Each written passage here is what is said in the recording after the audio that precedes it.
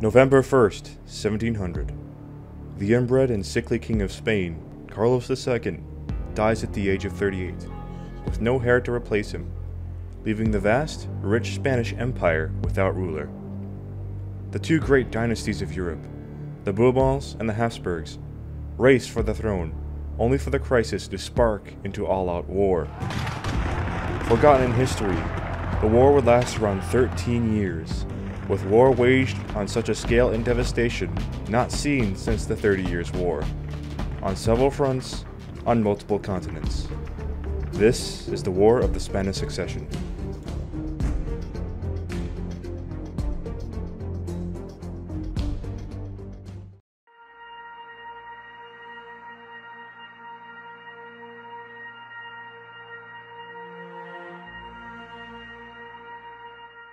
After the immensely bloody Battle of Malplaquet in 1709, the campaign in northern France grounded to siege operations and smaller engagements.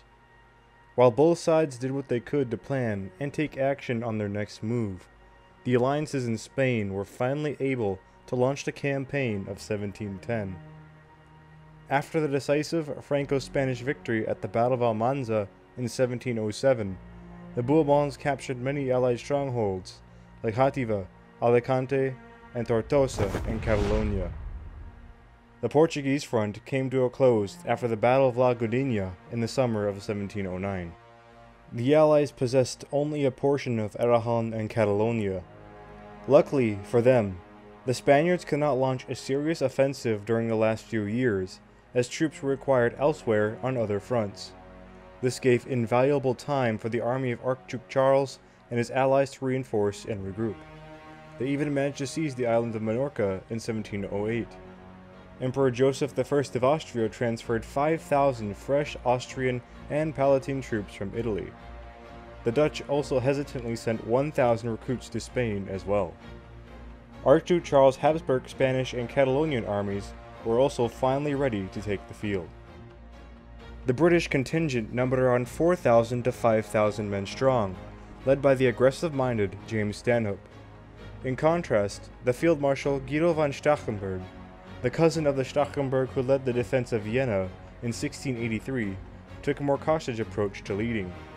For compromise, Stanhope would be leading the vanguard of the Allied army, the army which in total numbered over 30,000 men. For the Alliance, the situation was dangerous and desperate. A sudden offensive against the Spanish army would need to result in complete success.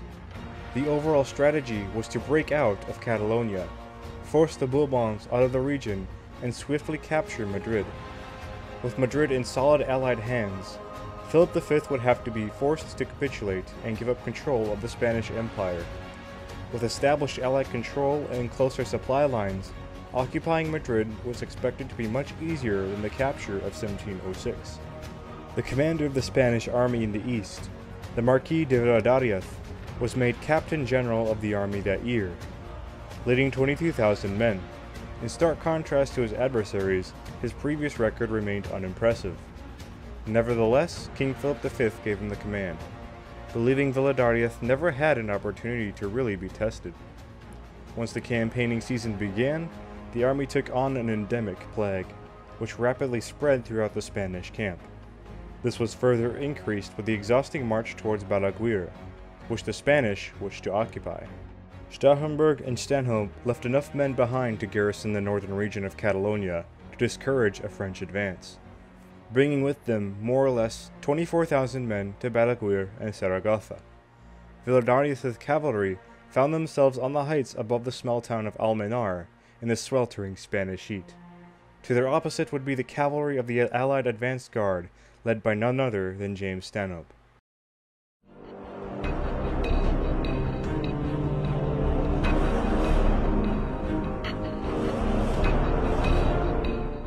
On the morning of the 27th of July, 1710, the Spanish army crossed the river Noguera from the south.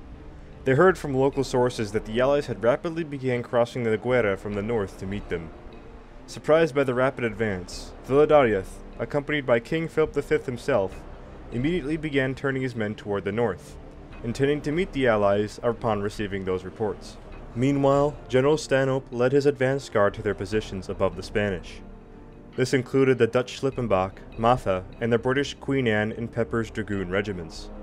The Spanish advance guard also waited for the rest of their army to cross the river. The Spanish, however, arrived much slower than the Allied columns, not anticipating a fast march by their enemy. Stanhope wanted to attack and drive back the Spaniards while they were barely across the Noguera, but Stachenberg halted any such attack, worrying that defeat of his numerically inferior cavalry would spell disaster for the Allied army. Both armies marched in broad daylight amidst the Spanish heat at its full force.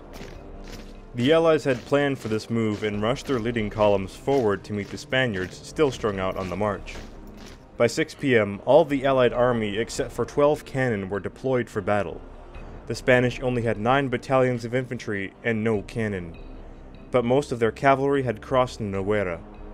Philip V and Villadares remained ignorant of the army forming on the heights above them, only citing the advanced cavalry under Stanhope.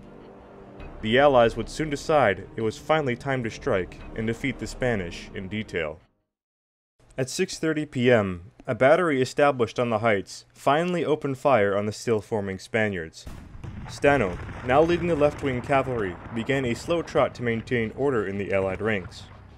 Before 7 p.m., he brought the cavalry 200 meters before the enemy, an enemy which was unprepared, thinking that Stanhope wouldn't dare attack a numerically superior force.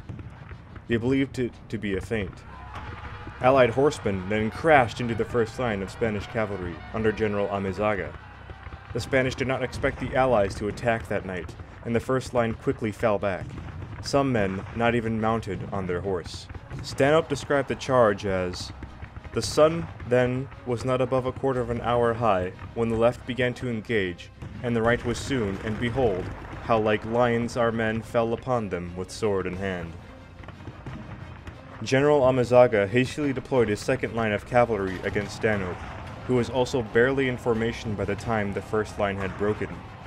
They were hurriedly rushed forward by Amezaga as he escaped the disaster on the first line, and met Stanhope's cavalry. Fortunately for the Allies, their momentum never slowed. Amezaga's last line of defense on the Spanish right already began to waver. In response to the charge on the right flank, the Spanish left, which hurried to prepare themselves, charged into the Allied cavalry from their right. Here the Spaniards initially start strong, and slowly gain ground against their enemies. Casualties on the Spanish side were heavier, but the Allies lost the Earl of Rochford and colonel of the cavalry regiment of the same name, and the Count of Nassau, who was also leading his own regiment in the charge. Still, the Spanish cavalry as a whole slowly began to waver. At the same time, the largely Imperial infantry began their attack on the Spanish infantry on their right wing. Philip V, mounted and with his cavalry, risked his life in the fighting. His infantry were also ill-prepared for an Allied assault, and the Spanish guards suffered disproportionately high casualties compared to other regiments. 2 of their colonels, de Gironella and Don Juan de Fuegora, were killed along with many rankers and lower NCOs and officers. The Spanish guard did not falter, however, and held their ground. Philip V was nearly captured or even killed until the Spanish guard cavalry broke through to rescue him. He was also, ironically, escorted out by friendly Catalan troops, narrowly saving his life. Seeing the situation no longer tenable, an order to retreat was issued. The Royal Guard cavalry would be tasked with protecting the retreat. But just as the order was issued, most of the rest of the Spanish cavalry finally broke and routed. Pursuers from the Allied cavalry, and pursued from the Spanish, fell directly onto the infantry columns. Many officers trying to rally their men were killed by musket fire and saber wounds. The retreat quickly transformed to a disorderly rout to Lleida. Only nightfall saved the Spanish army from total destruction.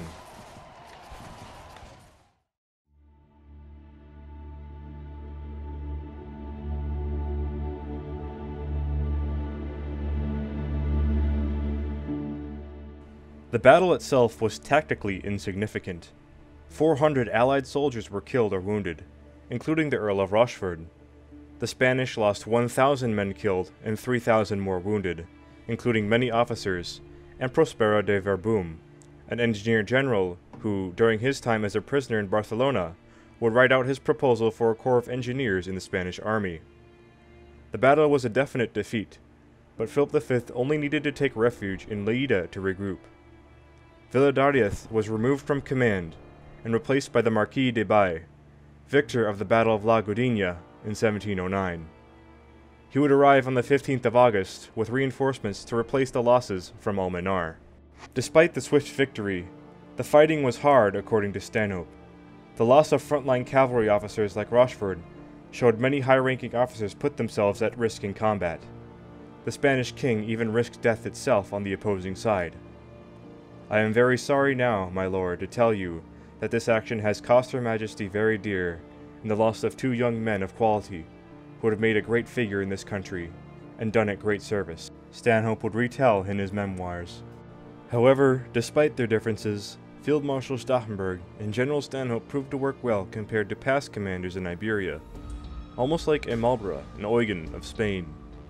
Despite their differences in approach to battle, they came out with a victory, one that provided much needed morale for the Allied army and some momentum to win Spain. The Bourbon army evacuated Catalonia and the capital of Aragon. Almenar would be just the beginning of the Spanish campaign of 1710, the last hope to seize Spain from the Bourbons.